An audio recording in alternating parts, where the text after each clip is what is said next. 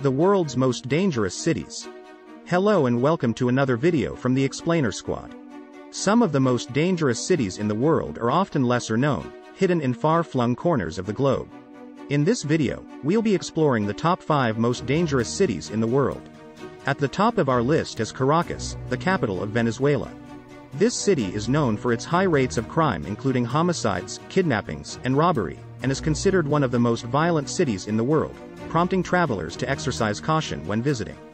Next on our list is Cape Town, South Africa, which has a high rate of crime and is known for its gang violence. The city has a reputation for being particularly dangerous for tourists, and visitors are advised to take precautions when traveling around the city. Rounding out the top 5 are San Pedro Sula in Honduras, which has one of the highest murder rates in the world. Mexico City, which has a high rate of crime, including robberies and kidnappings.